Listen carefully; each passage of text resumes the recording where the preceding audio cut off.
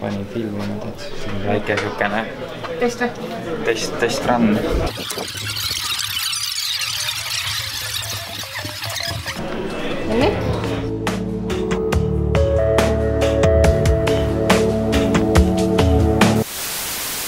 I want to share a story today about how our thinking at Glia has changed over the last 2 years, about how we deliver changes and value to our customers. And there's bits and pieces that I want to share how the DevOps movement has helped us along the way. And my story starts with Alice. So what do I want you to take away from my talk today? I want you to forget the false dichotomy. You don't have to, focus either on quality or productivity, either on stability or speed. You can have both. Just need to change the way you think about these things and change the way you change these things. And the way you change these things is by focusing on experimenting with process, not by telling people to be more careful or working faster, And that's it. That's all for me. Thank you.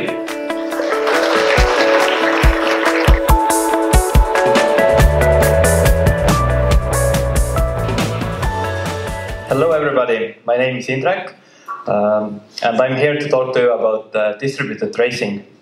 I work at Glia as a software architect, where I was also heavily involved introducing distributed tracing to the Glia system. So I will try to share some of my experience with this. So today I want to talk about 3 topics. The first is I want to talk about logging and metrics and why logging and metrics is not always enough. After that I will show how tracing can solve these problems. And lastly I will talk about how can you introduce distributed tracing to your system and what are the common problems. So let's get started. So I'm gonna just talk a little bit about logging and metrics. At Glia, we heavily use metrics. We use metrics to record information like resource usage, connection counts, error rates, online user counts, and so on. We also create alarms and monitors based on those metrics. And we also create dashboards for the services based on those metrics, so we know if a service is healthy or not. For logs, we use Elasticsearch and Kibana. And logs are mostly used for triaging problems. So if we find out that there's some kind of problem, we open the logs and see if we can solve it. But the thing with the metrics and logging is that metrics and logging tell a story from the perspective of one application. So this is completely fine when you have only one application.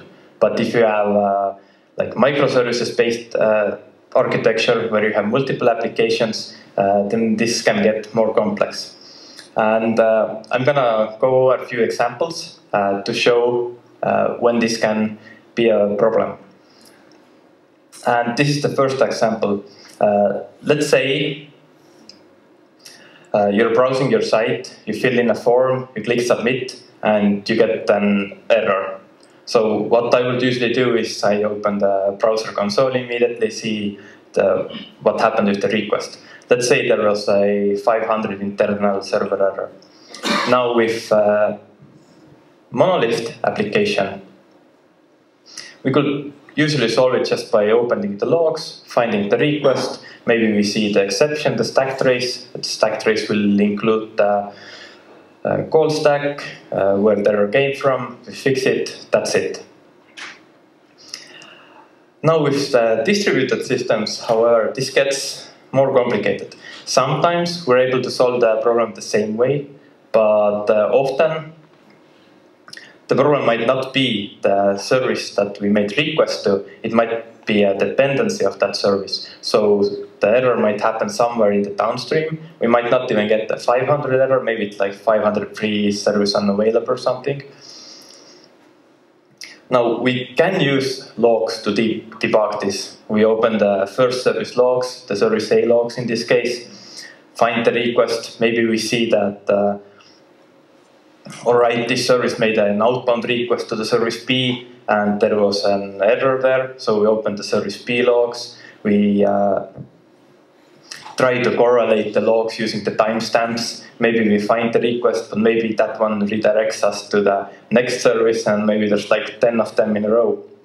So it's a very tedious process. And even if we find that there was an error in service D, we can't really be sure if that was because of our request or was that some other request that was sent to the service D. So this is the problem number 1. Why did the request fail? Let's look at the second problem. It's kind of similar. You were filling a form, you press submit, and it was just slow. And you don't know why. It should have been instant. So you check the logs, you see that the service A processed the request in 750 milliseconds. Well, not terribly bad, but it should be faster. Again, we don't know really why the request was slow. Maybe the service A was processing something, but maybe it was blocked by some downstream service. We could start looking into the logs and metrics, maybe find something. Maybe the metrics say that, hey, service D was acting slowly at that time, but we still don't have any idea if it affected our request or not. So this is problem number 2. Why was the request slow? And third and final problem.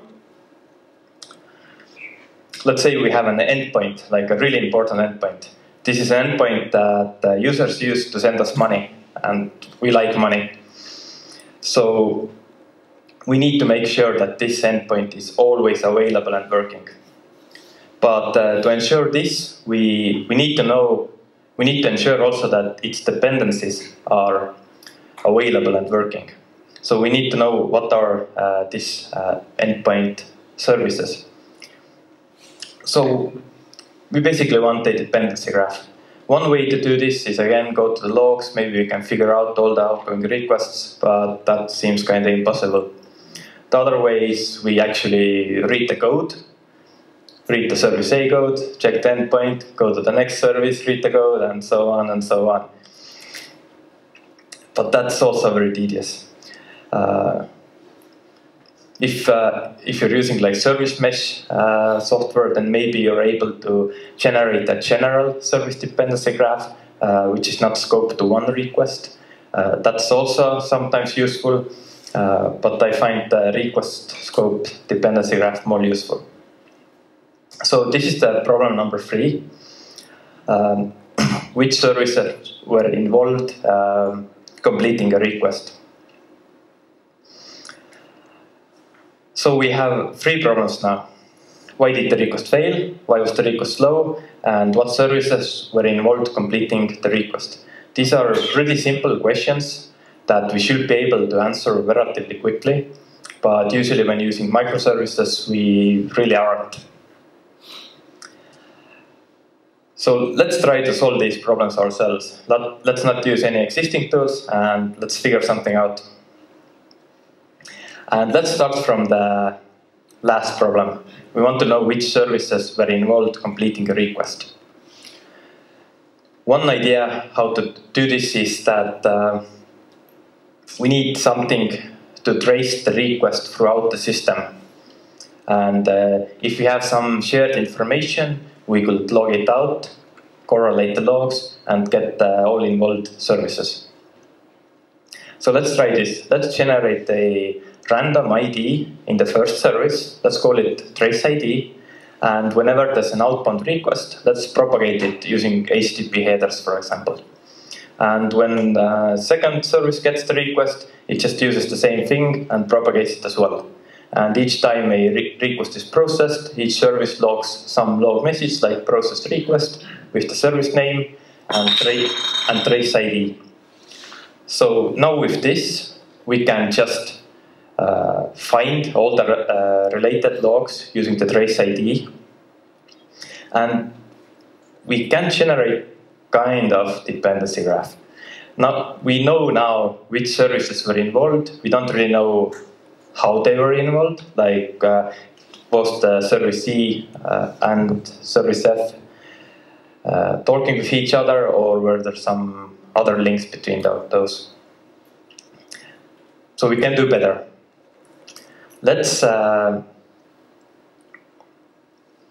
introduce a new concept called span. Let's do that. Each service generates a span ID. Like we did with trace ID, we'll give that, propagate that.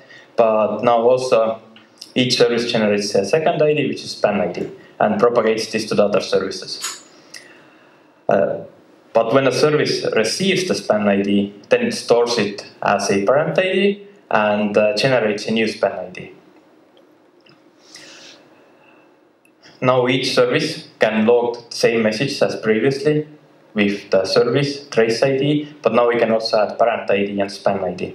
And span is kind of like a small span of a trace. So with this information, we can use trace ID to get all the relevant logs or spans. And with the parent ID and span ID, we can also see the relationships between those. So we can generate something like this. This solves our first problem. I started from the last one. Let's look how can we solve the second problem, the slow request. Turns out that we don't need to change much. We can use our existing implementation. We still propagate the trace IDs, span IDs. But now we just add some metadata to our span. So let's add the duration, request duration, and request start timestamp. We don't need to propagate this information. We can just record it in the service and then log it out.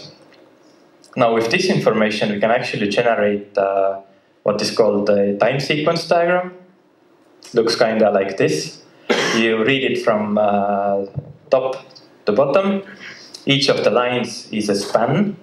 So the left side kind of looks like a dependency graph.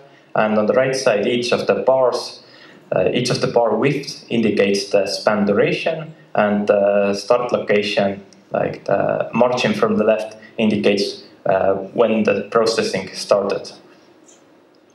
So with this diagram, we can easily see that service A was waiting for service B, and service B was waiting for service D, and all the other requests were pretty quick.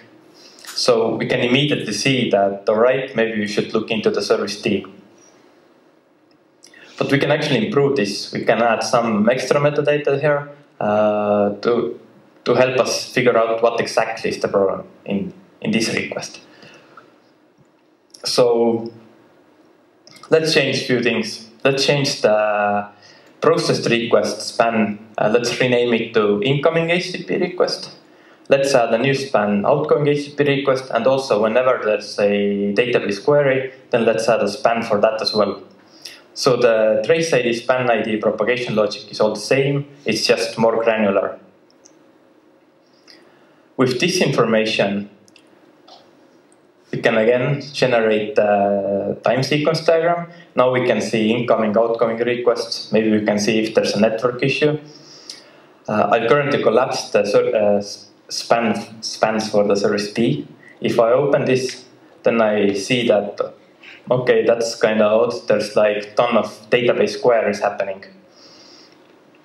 And I don't know if you can see, but the database queries themselves are pretty short, like 20 milliseconds, not terribly bad. So alarms and monitors don't trigger because of that. But there's just many of them, and that creates a delay. Yeah, with this diagram, it's really easy to see, like, all right, maybe this is an n+1 query problem, or maybe there's a weird while loop. We know exactly what to look for now. And we can even add more metadata here. Maybe we should include the SQL query that's being executed and can do different things. But anyway, this solves our second problem. And now let's look our last or the first problem. So we wanted to know why the request failed. And solving this is actually very easy. So we make a very minor change to our existing system that we just built. Let's do that every time the HTTP response code is 500 over that. Let's add a tag error equals true. That's it. Now we can again generate the time sequence diagram and have a little red indicator in each of the spans to indicate that there was an error.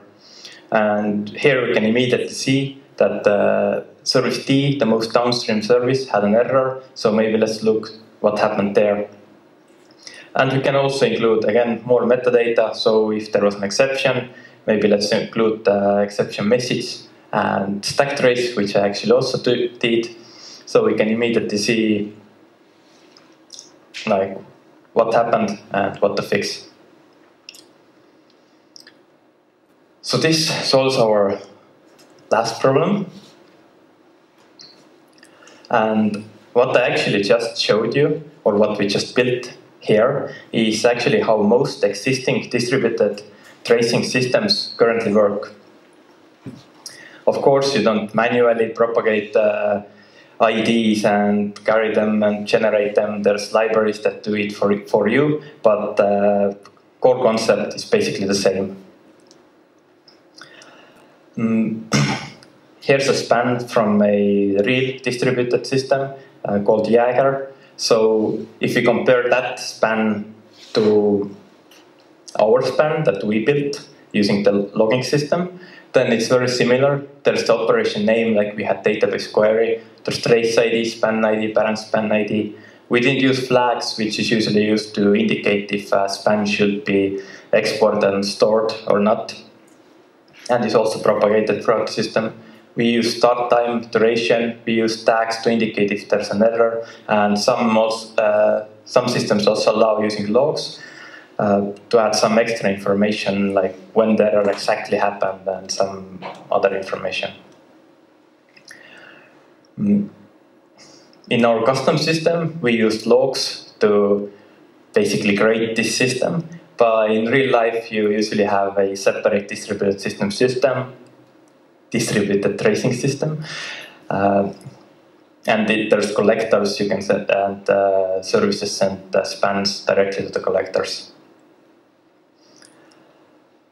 I also want to show you a real trace from Glia system. So this is using the Zipkin tracing system. I won't go into the trace itself. I just wanted to show that it's kind of similar, like we used in the examples. In the examples, I generated the graphs using the Jaeger tracing system, actually. But what I want to note here is that in real systems, the traces can get really long. So if there's some weird request happening, like in this case, this request involved 13 services and was over 130 spans long. And just debugging this using logs is impossible. All right, then we got here.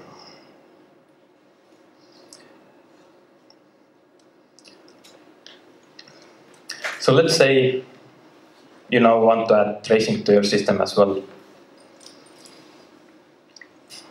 What do you do first?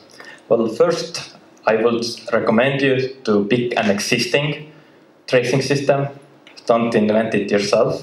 There's many out there. There's more than on this slide. Some are open source, some you can pay for. I don't really have any recommendations which one to choose. Like, test it out, see what fits most, which has your programming language support and so on. My only recommendation is, if you can, pick an open tracing compatible tracer.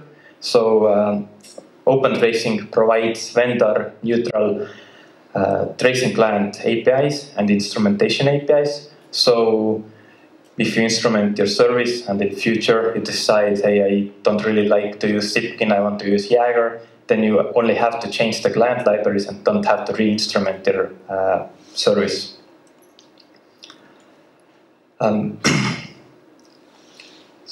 So let's talk a little bit about how to instrument your service. Here's a Ruby example, but it doesn't really matter which language it is. Most are kind of similar.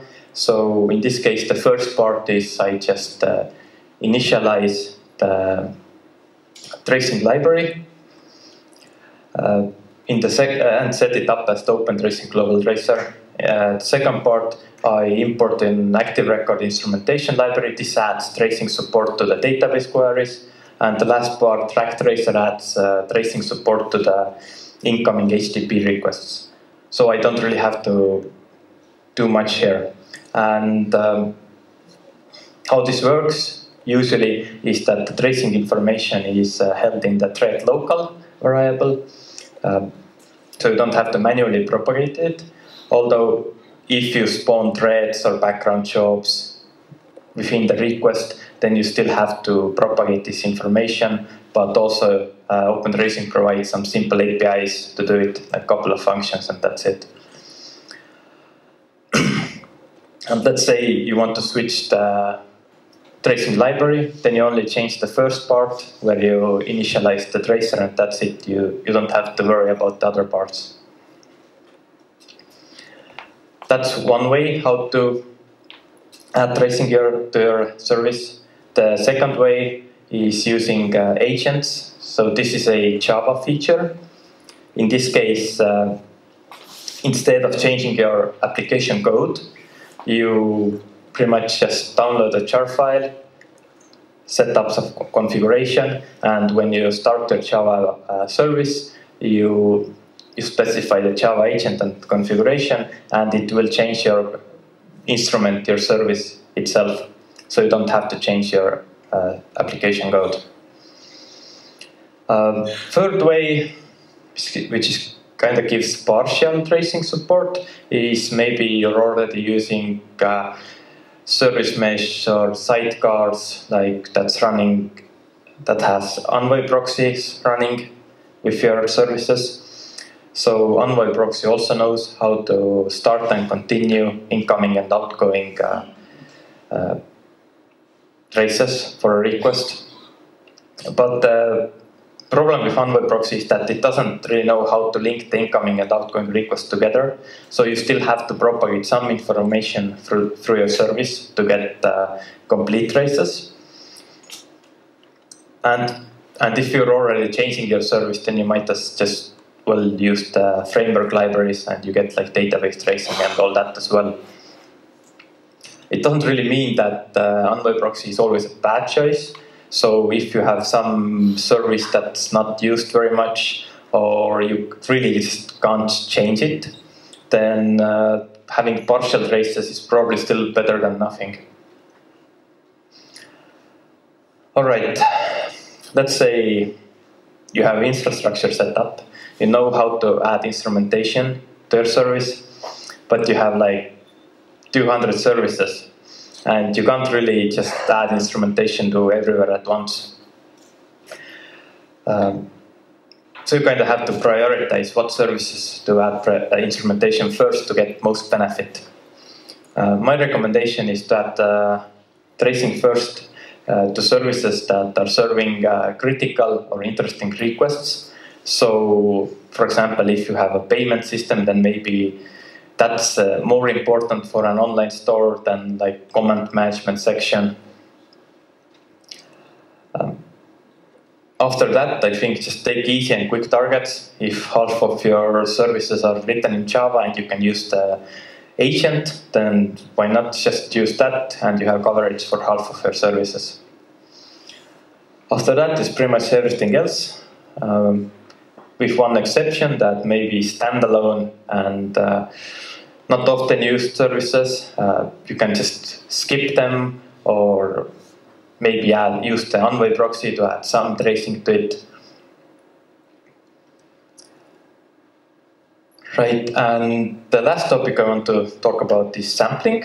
So you set up your infrastructure, you instrumented your services, you start getting the traces. You soon notice that tracing can generate a lot of data. One way to keep data low is to just not trace everything. Having all the traces can having a lot of tracing volume can increase your expenses, so the storage cost can go up, and also the data transmissions costs can go up. So to solve this, we can use sampling. Sampling is a process by which a decision is made whether to trace, whether to export and save a span or not. I'll go over a few sampling strategies. So the first one is constant. It's basically an on-off switch. So trace everything or trace nothing. If you have a site with low traffic or you don't care about money, then just trace everything. It gives you the most insight to your system. A second option is to use something like probabilistic sampler. This is a sampler where you define a percentage value of how many traces you want to keep. So let's say you set it to 1%, then only one trace out of 100 it will be exported and stored. This, however, has a problem that if you have one endpoint that has a lot of traffic, like millions of requests, second endpoint is maybe called twice a day, then you might not get a single trace for the second endpoint. Then there's the rate limiting sampler, which is very similar. But instead of defining a percentage, you define like, I want to keep 5 seconds. I want to store 5 traces per second. This also has the same problem as with probabilistic sampler, that if you have an endpoint that's not called very often, you don't get any traces. These 3 samplers are the most common samplers, like pretty much every distributed tracing system implements those. I also want to talk about the fourth one, which is I found from the Jaeger tracing system, which I find interesting. The adaptive sampler ensures that you get at least some traces for each endpoint.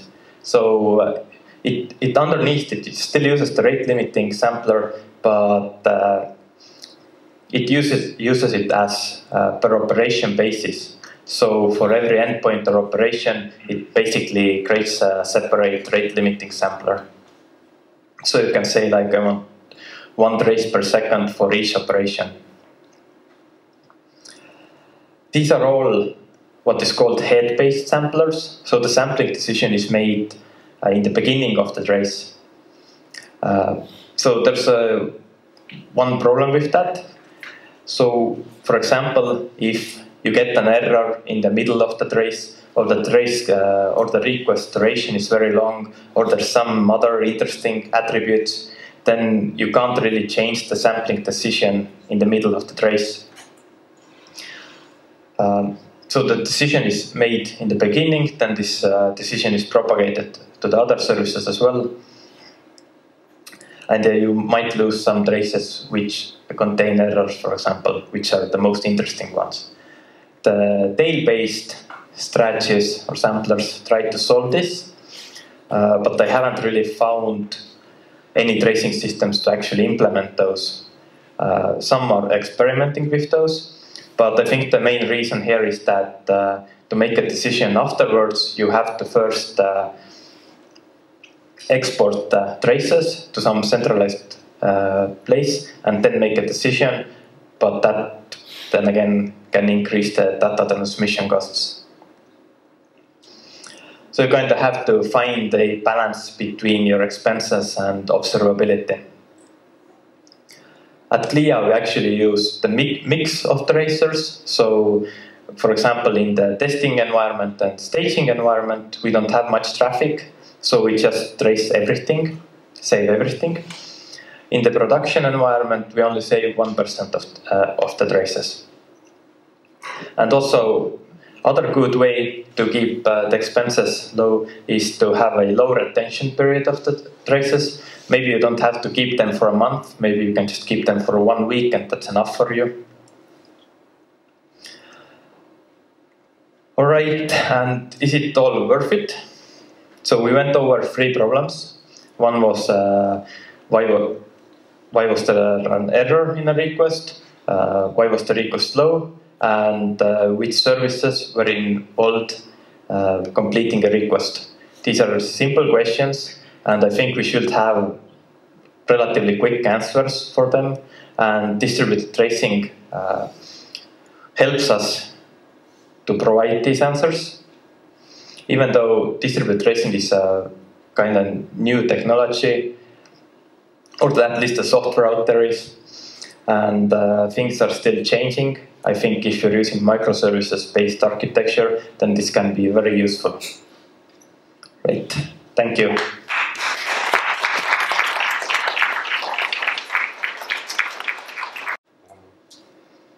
The example that you showed, the Glia one, it had more than 100 spans, and yes, the web interface seemed quite difficult to navigate and analyze it.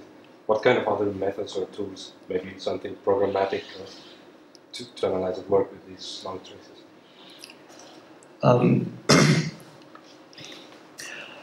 Well, I guess it was a little bit hard because all the services were expanded. So you saw all the spans for each service. Usually you can just collapse those and like look some particular service, so it's easier to understand. But I haven't really used anything else. Or maybe to query over all certain types of traces to find out averages or error rates, or is it already provided? I'm not sure about that. Like with general error rates, we still use metrics. So this is like for specific requests. Usually the interfaces provide you a way to find like interesting traces. Like I want to find traces that contain some certain tag, or they're like a trace that overlapped a few services. So you can find a particular trace, but after that, I don't think there's any aggregation. Would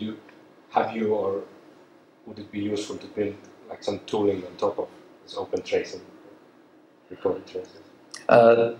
There's actually communities building some tools over those. So, like I showed you the service dependency graph. There's some tools on top of that, so you can like find out which services are hit the most and what are some like critical flows and so on. But I haven't really looked much into those. Can you force a trace if it's using some limiter for this problematic plan I want to trace? Yeah, I talked a little bit about the flags. So flags are indicating if a trace should be saved or not. But some clients also support like adding an HTTP header. So if you make a request, you manually add a header like this is a debug request, and then it forces it to trace it throughout the system. Yeah.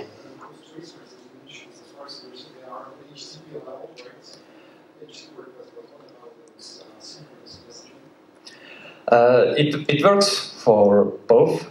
At Glia, yeah, most of our requests are HTTP level, but we actually do some RPC calls over RabbitMQ as well. So you can use those as well. You just have to propagate the information somehow. Some common libraries, I know, like background jobs in Ruby, like Sidekick library, has plugins to immediately enable tracing. If you're using some custom things, you might have to build it yourself, but you can use it. And also asynchronous traces can be displayed in the time sequence diagram. How they usually look is that the root span will end at some point, and then some asynchronous span starts from the end of here, like, and it will be added basically later. Yes. In order for the spans to display correctly, all the machines need to have right clock or like time bus, right? Yeah, yeah, this is a common problem actually. This is called the clock skew, and yes, to display, if these services are all in different machines, and to display the spans correctly, they should have like a synchronous clock. But that basically is never the case.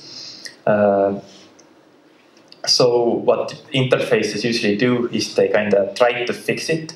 So if they see that this child span is like before it can even start, then it just moves it around. So visually you can still kind of understand, but yes, you can't really rely on the start position because this might be a little bit out.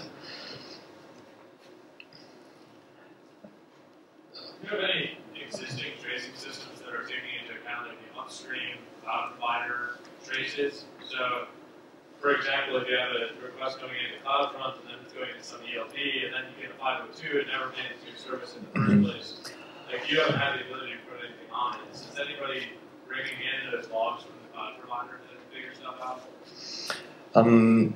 I know Amazon Web Services provide X-ray tracing, which is also kind of similar. So you can use the same X-ray trace ID in your own system also. I haven't used it myself, and like non-Amazon tracing clients like Jaeger and Zipkin, I'm not sure if they can do this. Probably not. Yeah, I don't really know. Yeah. Did you use Glia on top of your Jaeger? Sorry? Glia, it's visualization system to check infrastructure itself and check traffic. We don't. So yeah, we are using Datadog for all the metrics and traffic things, and currently the tracing is like a separate thing.